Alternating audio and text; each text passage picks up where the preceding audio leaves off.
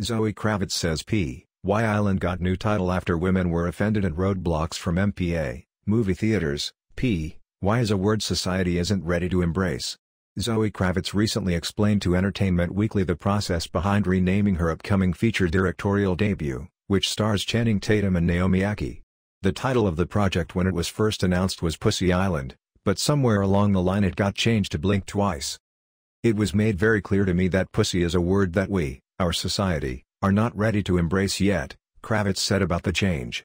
There were a lot of roadblocks along the way, whether it be them not wanting to put it on a poster, or a billboard, or a kiosk, movie theaters not wanting to put it on a ticket.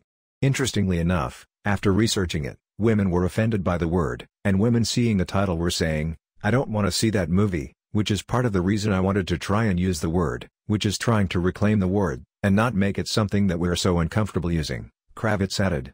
But we're not there yet. And I think that's something I have the responsibility as a filmmaker to listen to. I care about people seeing the film, and I care about how it makes people feel. Kravitz maintained that the seed of the film is Pussy Island, although she loves the new title Blink Twice and is happy with it.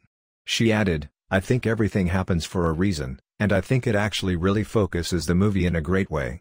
And I think that was always the way it was meant to be."